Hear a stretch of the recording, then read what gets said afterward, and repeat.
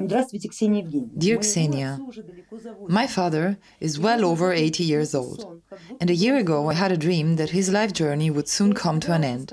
I got scared and said to myself, let him live at least one more year, and I would live 1 year less, as if giving this 1 year to him.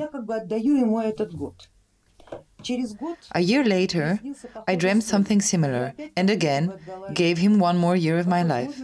The question is whether it is okay to do so regularly, or am I running some risks? I don't know which forces I turn to for this. Well, this is surely pure magic. It is dangerous, dear colleague. And you know why? Because you know how old your father is now, while you have no idea how many years of life you yourself have left.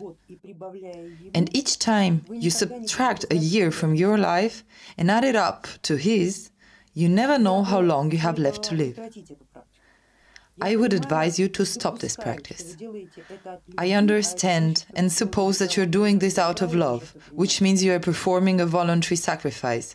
A voluntary sacrifice is always accepted. But when you do so, you should at least understand what is it you are doing. That the year that you give your father today could as well be the last year of your life. If you are aware of what you're doing, then, well, it is your decision. But if you don't understand what you're doing, then think about it. Think about it. It is not a very good practice. I just hope you are doing this voluntarily, and not under the influence of, let's say, someone else's intentions. I think you understood what I mean, as I guess everyone else did.